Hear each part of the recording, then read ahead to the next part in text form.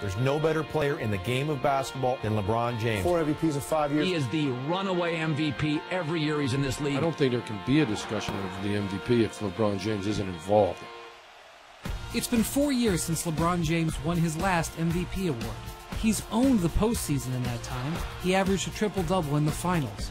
But last season, he finished just 4th in the MVP voting, his lowest since 2008. But that could change this season. With last year's winner Russell Westbrook picking up some new star teammates in Paul George and Carmelo Anthony, and runner-up James Harden adding Chris Paul, their numbers could dip a little.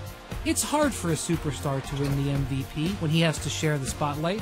It affected Steph Curry and Kevin Durant's case last season, and that's just the most recent example. James drives, pass to himself, and he throws it down! That's where James comes in.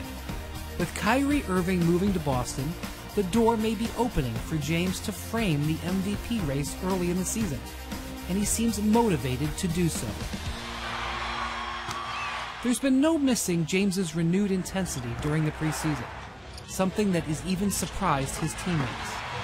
I can see the difference. He's just driven because at the end of the day, for whatever reason, he's not in those conversations of whether it's MVP or being, oh, he might not be the best player in the world. I call him Benjamin Button, but but he seems younger. Just seems happier with the game right now. I'm ready to go. It's one of the best off seasons I've had in my career. I'm extremely excited.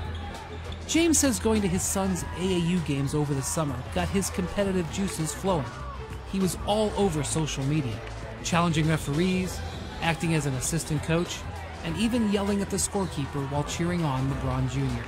You've probably seen a couple videos when I was not a nice dad throughout the course of some of those games. But that just, the basketball Jones and the basketball fever was put back in me early in July.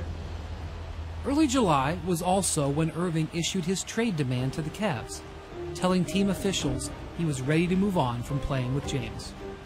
Whatever his reason, James seems to have a renewed motivation going into his 15th season, and that could lead him to chasing his 5th MVP award, which would tie him with Michael Jordan for the second most all time. I'm not here to talk about it because that's not what I do. I put on the floor.